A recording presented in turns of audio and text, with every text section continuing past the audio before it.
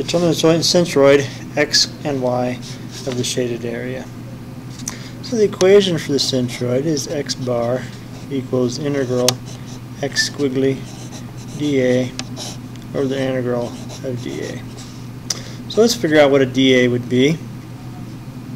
We can do it either horizontally or vertically. Let's pick a vertical dA. So there's a little dA right there. So the width of the dA is dx, and the height of the dA is just going to be y. So we could write dA is equal to y dx. Now we're going to want this y to be in terms of x because we don't want the variable the same as the differential.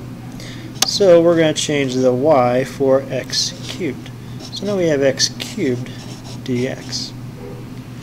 Putting that into here and here, we get x bar equals the integral of x. Now x squiggly is to the centroid of dx, so it's this distance here, which is also x. So x squiggly is x, dA is x cubed dx. And we'll integrate also dA x cubed dx. Combining these, we have x to the fourth. So we have the integral of x to the fourth dx over the integral of x to the third dx. And we're going to integrate this from 0 to 1. So the integral of that would be x to the fifth over 5 and x to the fourth over 4. So if we put in 1 for x, 0 to 1, 0 to 1, then we get 1/5 divided by 1/4, which is 4/5. So x bar is at 4/5.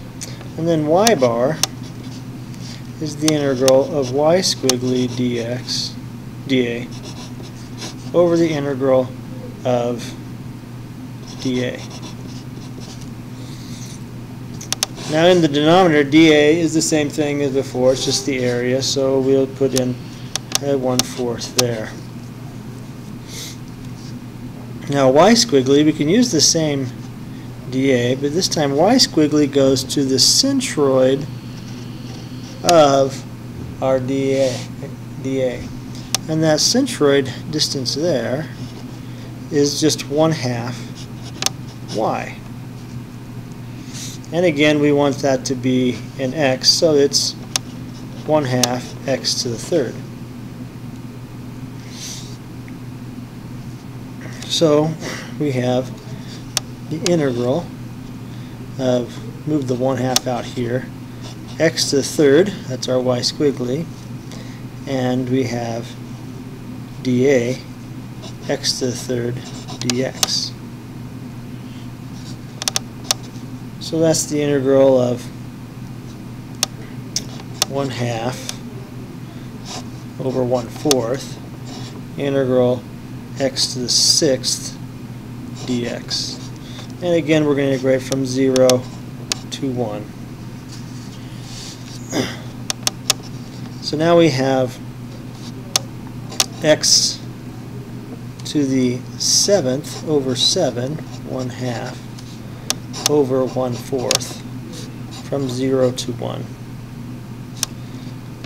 So that gives us 1/2 times 1/7 over 1/4 equals 1/14 divided by 1/4, which is 4 over 14, or 2/7.